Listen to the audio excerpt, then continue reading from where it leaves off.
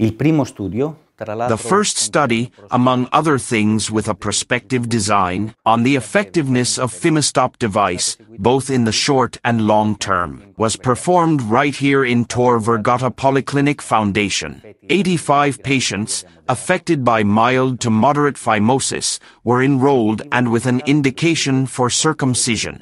The objective set in the study was to avoid circumcision in 1/3 of the enrolled patients. This objective was largely achieved and exceeded since more than half of them managed to avoid circumcision. After treatment with the Phimostop device, 80% of patients, the majority of the sample enrolled, would recommend the use of the Phimostop device to other patients with phimosis before considering circumcision surgery.